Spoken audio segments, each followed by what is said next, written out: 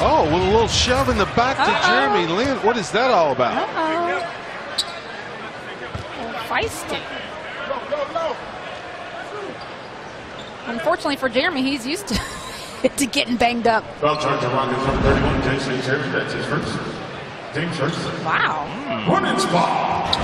Terry got in the air, didn't want to shoot it, but had to. Did Jason Terry?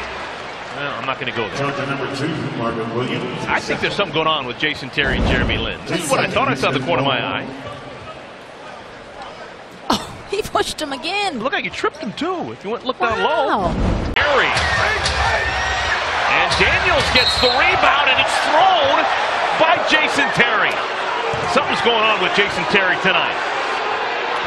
Foul charge number 31, Jason Terry. That's his first team out for Houston.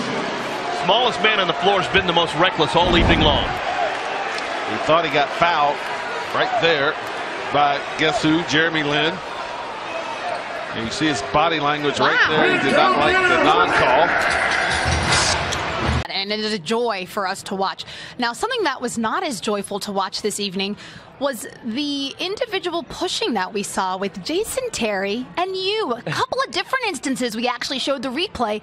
He actually pushed you. What is there? Something there that we're not aware of? I don't know. I asked him after. I was like, "You good?" You know, I think he was just trying to come and be physical and get in my head. But you know, I'm 6 years in, and you know, that stuff is. I'm not worried about that stuff. I just try to play the game, let my game speak for itself, and I'm not gonna get caught up in the other stuff. Right, and you could tell there was a point they called a timeout because you all had been on a run, and they came right out. A couple of quick fouls. You could tell they were trying to get more physical, and we kind of joked about it on our broadcast and say, you guys don't mind that one bit, did you? No, I mean, for us, that's fine. Just put us in the penalty, you know. We like going to the free throw line, so if teams want to come out and foul us, we love that.